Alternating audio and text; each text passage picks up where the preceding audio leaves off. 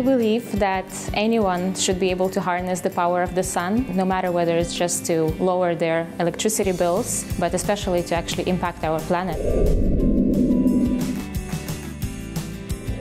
My journey into sustainability started with a simple realization that we need affordable but also sustainable solutions urgently that can power our daily lives.